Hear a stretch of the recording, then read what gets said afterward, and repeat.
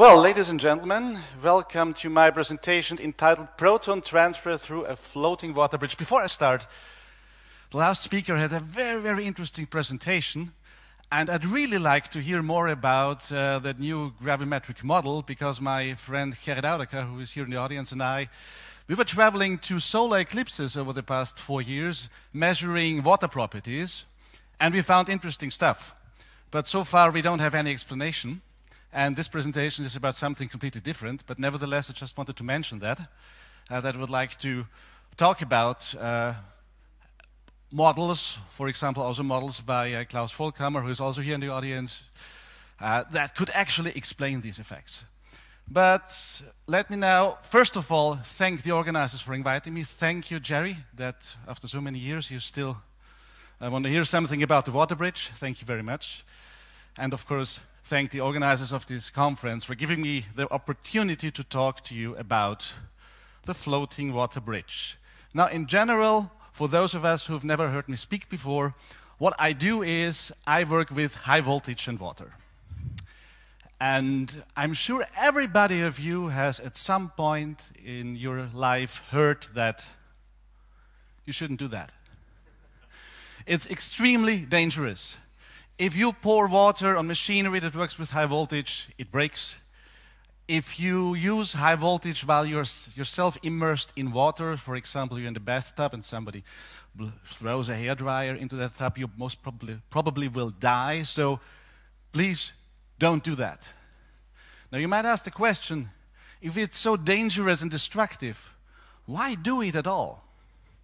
Well, and in that case, I'd like to quote the Austrian forester Victor Schauberger, who said, "Let us understand and copy nature." Now you will ask, why nature? What does high voltage and water have to do with nature? Well, I say it's a matter of perspective. If we take a look at our beautiful planet from the International Space Station, we see that the interaction of high voltage and water takes place very frequently and has been taking place for millennia on this planet. And I think if nature does something, it has a reason for it, and it's worthwhile studying that phenomenon.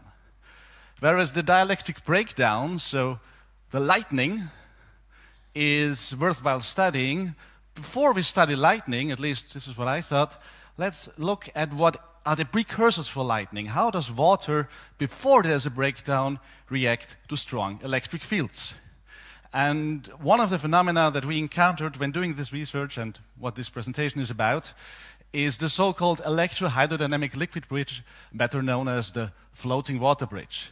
This phenomenon was discovered in 1893 by Sir William George Armstrong. He took 2 wine glasses, filled them with chemically pure water, then he submerged 2 electrodes into these glasses. Back then he also had a cotton thread connecting the 2 glasses. And when he applied a voltage from a Van de Graaff generator, which was back then hand-driven, to his astonishment, there was a watery connection between these 2 beakers that would even be stable if you pulled the beakers apart. Now, if you look at this in real time, it looks something like this. You have your 2 beakers here. You have the electrodes submerged, and as soon as you apply the voltage, the water jumps up and forms a macroscopic connection. And you can see that very quickly the levels in the beakers change, which means that there is water flowing through this bridge, suggesting it is liquid. On the other hand, if it's short, it looks like a stiff cylinder, suggesting it is solid. If you continue pulling the beakers apart, you will see that it's hanging like a catenary. So this is different from what the liquid would do, and it's also different from what a solid stick of ice would do. So it's probably, even with the naked eye, you can see that this is something in between the liquid and the solid. And I have told you over the past years many very complicated things about the bridge investigations, quasi-elastic Newton scattering, ultrafast infrared relaxation. Anyhow, there is another very simple optical method which I would like to show you today. And this method is called shadowgraphy. It's very simple. You have a camera, a light source, a beam splitter, a retroreflector.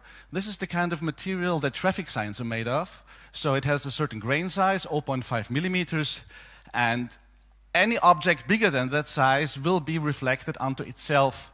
So the bridge, which is also here, of course, as you can see in the middle, which acts as a lens, will first focus the light onto a spot about 1 centimeter away, and then it will be spread out onto the retroreflector, and from that it will be focused back into the bridge and then into the camera. Well, what's interesting about this method, it can visualize small changes in reflective index of objects smaller than his grain size, 0.5 millimeter, whereas bigger objects just look like normal visualization. So to show you this as an example, if you put the spouts of the two beakers together, you start the bridge, and this is how it looks like. The water crawls up, and you have a highly transparent cylinder of water, and with the naked eye you don't see anything. It's just transparent. If you take shadowgraphy, you see that the contrasts are much, much stronger, and if you start the bridge, this is just a normal camera, it looks different. It seems as if it's dirty. There seems to be something inside of the bridge, and whatever is inside there appears to be circling, but that could also be an artifact, because we don't know that with this normal camera. On the other hand, in the beakers, you also see nice schlieren, which are caused by different temperatures, which is exactly what this method is supposed to do. It shows you changes in refractive index, here changes in density caused by temperature changes. If we now pull the beakers apart here, you will see that these shadows, which this talk is about mostly, stay, and they're extremely fast. So the only way actually to find out what's going on is to change from a normal camera, high HD TV camera, to a high-speed visualization. And if you do that, you see much more. You see that they are ring-like structures. They're originating from the right side, which is the anode side. They're going to the left side. They're to some part reflected at the left side. They come with a certain frequency, and they have a certain velocity. Now, we have tried different configurations. They always move from anode to cathode. And yeah, in addition to the rings, what we see here are focal caustic and the surface reflections on the bridge. But let us focus on these shadow rings. Why do we see them? What is causing them? Well, they are produced by changes in the refractive index. This is what the method actually does. And such changes can be caused by density gradients due to temperature or by local changes in polarizability of the molecules or molecular clusters. Now, we have seen in the beakers that there were changes due to temperature. It would be reasonable to assume that in the bridge the same thing is happening. So let's take a look at the bridge with a high-speed thermographic camera. Now, if we do that, many of you have seen this video before, we see that, yes, there are patterns and the temperature distribution is not uniform, but they look completely different from the shadow rings. So, yes, there is a temperature distribution, but it's not causing the shadow rings. Which means that, yeah, if it's not density gradients due to temperature, it could be local changes in polarizability. Well, in order to test that as an experimental physicist, let's do another experiment to verify that hypothesis. Well, if that is true, then these molecular clusters or what entities, whatever they are, they should scatter laser light when illuminated from the side, because they would cause Rayleigh scatter.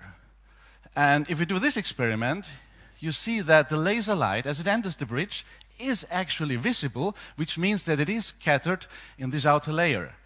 And additionally, in this video, you see these tiny droplets above and below the bridge. These are just water droplets that are ejected from the surface of both beakers, because the surfaces are charged, electrospray events, and they are moving along the electric field lines. But the most important point here is we see the laser light, so this is another corroboration of our hypothesis that we're actually having something here in the outer layer that changes the refractive index, and it's not a temperature change. Now, let us further analyze the rings. What's their velocity and what's their frequency? Well, that can be easily done. You take a line, you integrate over time. You know that this distance in pixels is 9.68 millimeters. We calibrated it. You know, because of the frame rate, that 300 frame numbers is 0.03 seconds.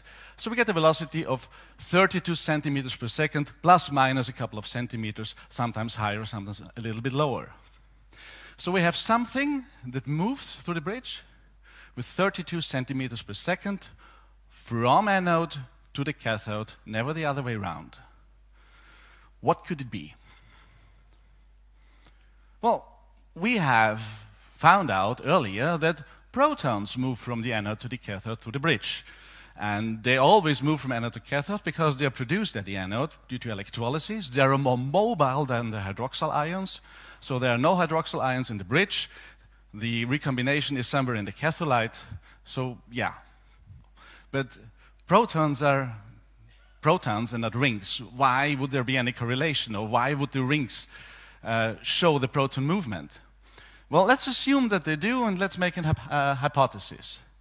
First of all, if the shadow rings do visualize the protons, is the velocity the same as the ring velocity? Second, why is there a frequency? Because we are applying a DC current, so there should be a smooth current of protons, yet we see a frequency. So what's the frequency and how does it relate to protons? And finally, most importantly perhaps, how can microscopic objects, as protons, induce a macroscopic observable effect? Well, hypothesis one, what's the velocity in the bridge? Well, with quasi-elastic neutron scattering, we have shown that the proton mobility in the bridge is about twice as high as in the bulk. Now, when we have the proton mobility, the only thing that we need to calculate the proton velocity is the electric field strength. There have been a lot of simulations of this strength. We have recently also measured it, more or less corroborating these simulations. You see that across a 16 kilovolt bridge, the drop of potential is almost from 16,000 to zero. So really the bridge is the resistor in the system. The whole potential drop takes place across the bridge. And you can easily calculate, you get a field strength of about 5,300 volts per centimeter. Now, depending on which mobility you use, that we found for the water bridge or the classical one, you get two velocities, 50 centimeters per second for the water bridge and 25 for the bulk.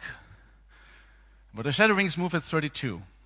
I'm happy with that. So for me, this is faster than in normal water and same order of magnitude. It's not a perfect match, but the chance that was also not a perfect measurement. So for me, this is for the moment good enough to say, yes, the protons could be visualized as shadow rings, at least concerning their velocity. Now, hypothesis two, what is the ring frequency and how does it relate to the protons? Well, if we do a numerical simulation, which a colleague of mine, Professor Pechnik from TU Delft and his student Gautam are doing at the moment, they have very nice results and they can nicely simulate the flow in the bridge, and they show that at the bridge bases we have shear layers. So we have protonated water coming from one side into the bridge and normal water, bridge water, leaving the bridge, and these flows are right next to each other. Now, fluid dynamics tells us that shear layers always create vortices, as is nicely shown in this picture from Wikipedia here.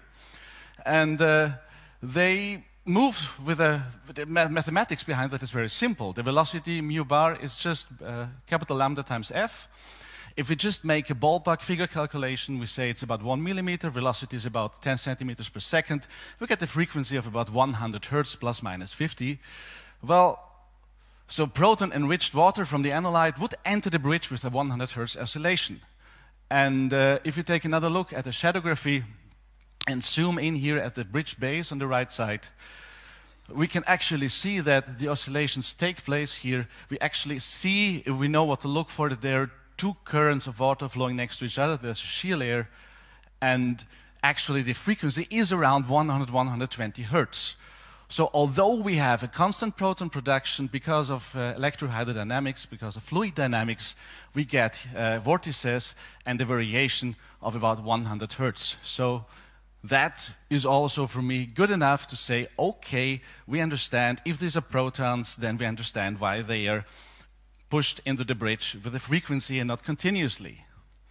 And now the most difficult part. How can microscopic objects induce a macroscopic effect? Well, let us a little bit remember how this whole investigation started. In the beginning, I thought, well, because the bridge doesn't fall down, there must be a different structure.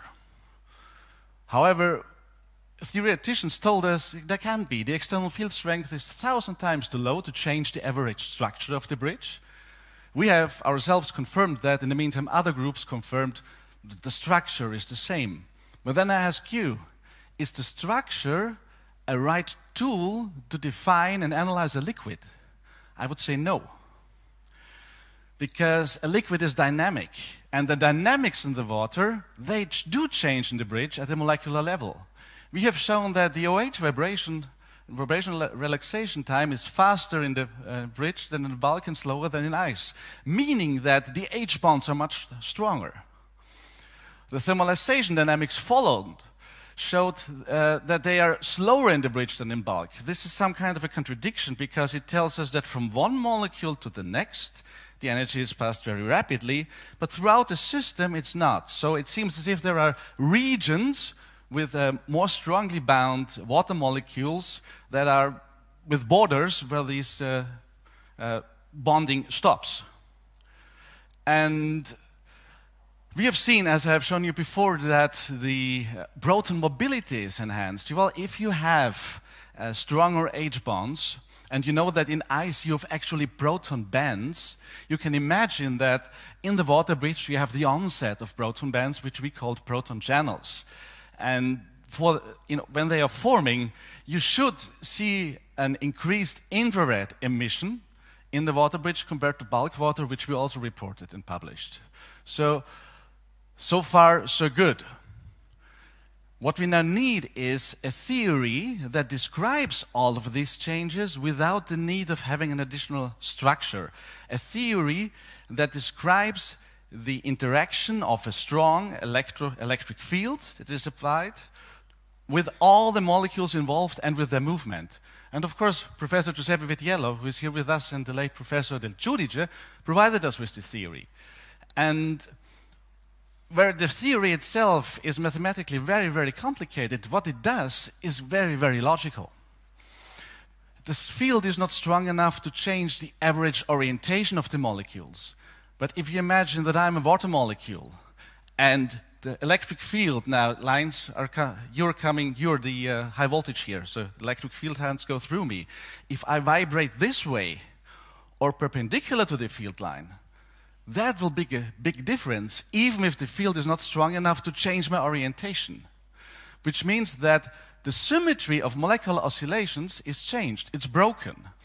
And in addition to that, the field allows the coupling of the vibrations which are alongside the field line. That is called Nambu-Goldstone coupling. So in a very simple diagram, if we increase the electric field strength, suddenly the symmetry changes, we have a new ground state, we have a completely new system. And at this certain field strength, a collective phonon coupling takes place, and the system enters a new state. And that new state is that provides us with the increased H-bond strength, the increased proton mobility, and so forth, without having to change the average structure. If that is true, this phonon coupling should be visible directly in the Raman spectrum. Actually, in 2016, there was a paper in Nature Communications by Elton and Fernandez Serra, and they said that the hydrogen bond network of water, just normal water, not a bridge, supports the propagation of optical phonon-like modes, of collective phonon modes. And they calculated that the lowest frequency vibrational Raman peak is actually a transverse optical phonon-like mode. So there is a phonon mode in water that does couple, that does allow phonon coupling. However, in normal water, according to their calculations, the propagation is only 0.3 nanometers for the transverse mode. If we have a macroscopic coupling of that mode in the water bridge, we should see that band in the Raman spectrum. Now, we did Raman measurements on the bridge, but that is complicated because of the geometry, because of the protons who are in there, because of the ever-changing diameter. So my friend and colleague Adam Wexler came up with a much more simple experiment. He just had a cuvette, a needle, a plate, where he applied a strong electric field to the water with a very, very simple geometry, where there's no electrolysis, no proton flow, just the field. And when we look at the Raman spectrum of that water at the same temperature and we compare 0 kilovolt to 20 kilovolt, we see an enhancement at about 420 wave numbers. Now, 420 wave numbers is not 435, but this is measurement, the other is a calculation. So again, for me, this is good enough. I say the vibration mode is enhanced by the applied field, and because the laser diameter is 0.1 millimeter, this coupling must extend at least 0.1 millimeters. Otherwise, if it was fluctuating, if it was smaller, these enhancements would cancel each other out. So we have phonon coupling that is actually macroscopic, and we think we have the same phonon coupling in the bridge. Now, phonons are actually sound waves, move with the speed of sound, so 1,526 meters per second, whereas the protons, as I've showed you, move with 0.32 meters per second, so they're much, much slower. In order to understand what's happening in the water bridge, it's like considering the protons as being standing still and the phonons moving past them. And because protons have a very strong electric field, so when the phonons were coupled and counted them, they are distorted like waves breaking a rock. So in an analogy, we have here the water waves that come towards the shore, and if you think the rock bottom is our electric field, at some point here we have wave breaking, and that is actually the change of the refractive index, which we see in the bridge as ring. So the macroscopic system of coupled phonons is distorted in its whole by the protons, and that distortion becomes visible, and this is why we see a macroscopic effect creating a shadow ring.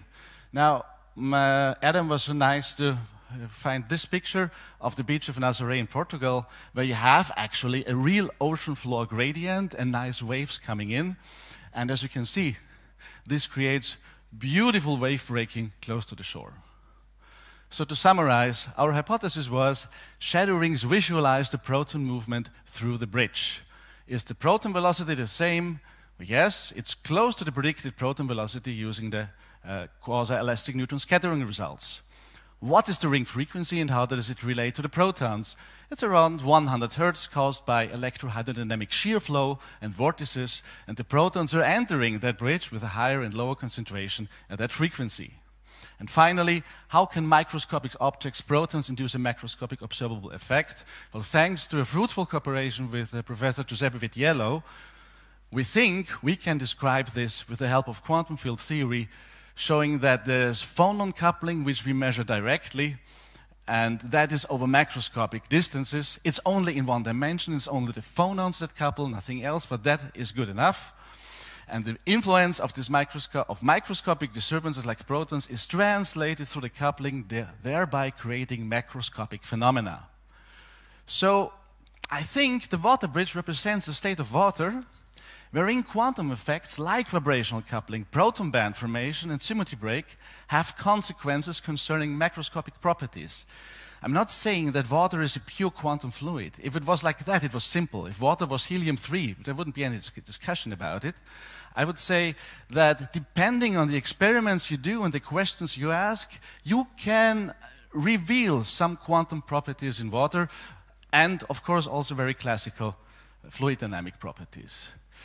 Now, at this point, I'd like to say that none of this would have been possible without the help and support of Jacob Wojciechleger, my mentor and friend at the Graz Technical University, Adam Wexler, who did his PhD on the floating water bridge, my colleague and friend René Petschnik from TU Delft, who is now busy with really fully simulating this phenomenon, and his student, and very, very many other researchers throughout the world, many of them here in this audience who have helped me and supported me throughout years, making this all possible. And finally, of course, I thank you all very much for your attention.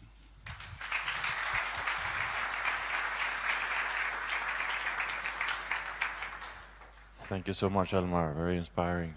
Okay, I think we're all wanting to go for the coffee break, but one or two questions maybe. Yes, Case Campo. Case.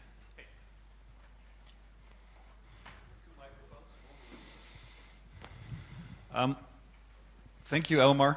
It's always inspiring to hear you speaking, although I heard this story many times already. I still have a question. It's plain water. It's in you have 1620 kilovolts. Would you say this has any implications for biology or the interaction between cells and water, these findings? Yeah. As we heard before from Professor Pokorny, there is evidence that similar electrical, I would say, conditions exist between the inside and the outside of living cells. So it is feasible to say that the water inside of the cell membrane could be in a similar state as the water in the water bridge. So normally when people ask me that, I always tell them, well, the water bridge, you consider the water bridge some sort of a magnification of cellular water. So that in theory, when you do experiments with the water bridge, you also learn about cellular water. Whether this is true or not, I don't know, but I think it's a fair assumption.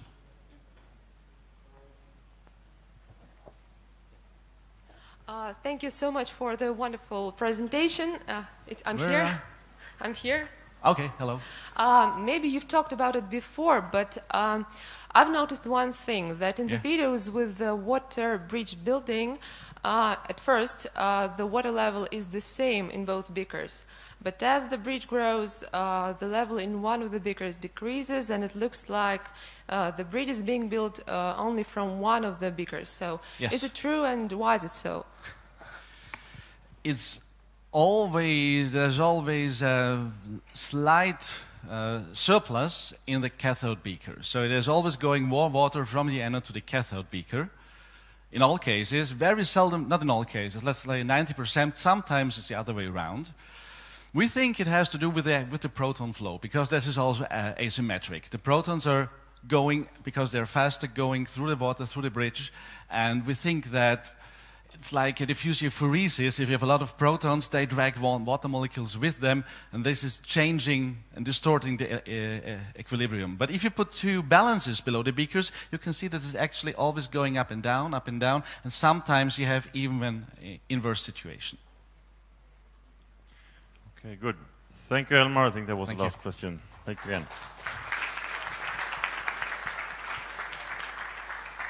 And that was the end of this session, so now we have a coffee break. And please come back in 20 minutes, that's 25 past.